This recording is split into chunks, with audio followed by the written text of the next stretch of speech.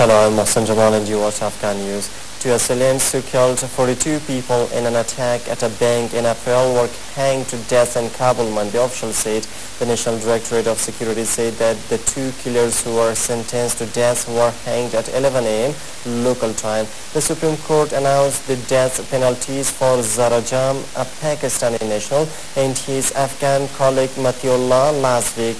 One of their comrades was sentenced to 20 years in prison. They were part of a group of Taliban assailants that killed at least 42 people, half of them Afghan security forces lining up to receive their salaries at a bank in eastern Jalalabad city in February. More than 70 others were injured. 6 Afghan civilians were killed and 6 were injured Monday in rocket attacks in a border village between Afghanistan and Pakistan, a senior police official said. The 12 rockets landed on a house in the remote Nari district, said General Awaz Muhammad, the police chief of the Eastern Kunar province. Meanwhile, Mia Hussain, chief of the provincial council, asks the government to prevent such attacks, otherwise the people themselves will react against the Pakistani forces.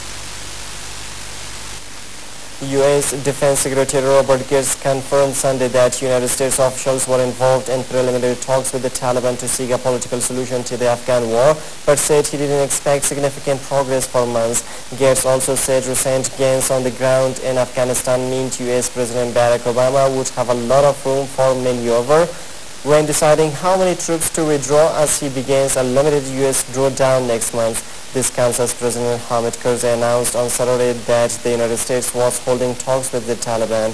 Although diplomats and officials say talks are at a very early stage, they highlight a growing focus on trying to find a political solution as foreign combat troops prepare to pull out next month.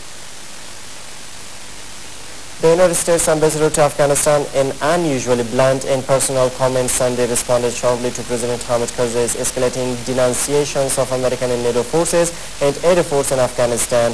After an unambiguous speech about Afghanistan's future prospects to university students in the western city of Herat, Ambassador Carl W.I. Canberra complained bitterly about American forces being compared to occupiers and being told that they're only here to advance their own interests, suggesting such comments could lead the United States to give up on Afghanistan. Although he did not mention Karzai by name, Canberra was referring almost verbatim to harsh criticisms President Hamid Karzai voiced Saturday and has expressed on previous occasions. The ambassador's remarks came as he prepares to leave Afghanistan at the end of a grueling 2-year posting.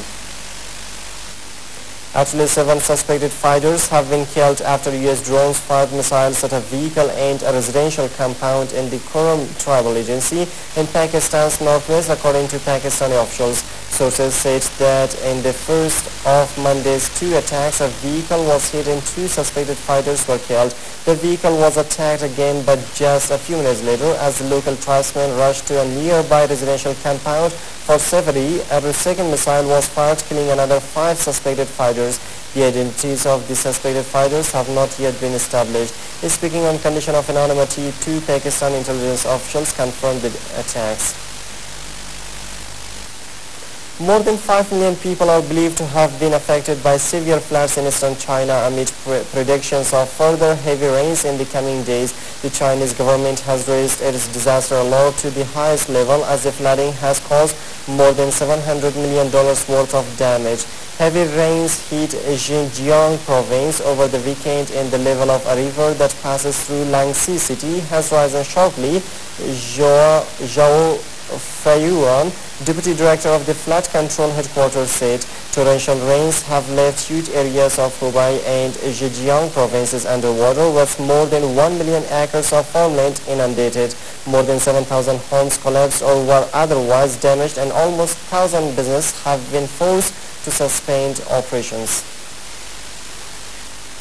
Syrian President Bashar al-Assad has said Syria's Justice Ministry is studying ways to expand an amnesty offer while delivering his third major speech since protests demanding greater freedoms and democratic reforms erupted in mid-March. Speaking at Damascus University on Monday, Assad said that his government was instituting a process of national dialogue through an authority designated for the purpose, adding that about 100 people from various backgrounds had been invited to take part in the process. Speaking ahead of a meeting of European foreign ministers in Luxembourg on Monday. William Hague, the British Foreign Secretary, meanwhile said that his country wanted Assad to respond to legitimate grievances, to release prisoners of conscience, to open up access to internet and freedom of the media. In another development, Jacob Kellenberger, the president of the International Committee of the Red Cross, is in Damascus for 2 days of talks to discuss expanding his agency's relief efforts towards Syrian officials. NATO has acknowledged responsibility for an airstrike that killed a number of civilians in Tripoli, the Libyan capital. A statement from the alliance said that a military missile site was the intended target of a raid on Sunday morning, but one of the weapons did not strike it and may have caused civilian casualties. Oana Langiscu, a NATO spokesperson, says NATO's killing of civilians was a sad incident that they deeply regret. Earlier, Libyan officials said a number of civilians were killed in the strike. At a local hospital, reporters were shown 3 bodies, including a child, which government officials said were people killed in the airstrike. A French embassy convoy in Iraq was hit by a roadside bomb in Baghdad on Monday, wounding at least 7 people and underscoring the still shaky security situation in the capital, local security sources said. Details about the attack were not clear, but at least 7 people were wounded when the convoy was hit in a central part of the city, the sources said. A witness said one of the cars in the convoy was badly damaged, along with 2 other civilian cars at the scene. Earlier in Shab, district of northern Baghdad, a parked car bomb went off, killing a civilian and wounding 4 others, including 2 policemen, Ahmad Sabah, a security source said.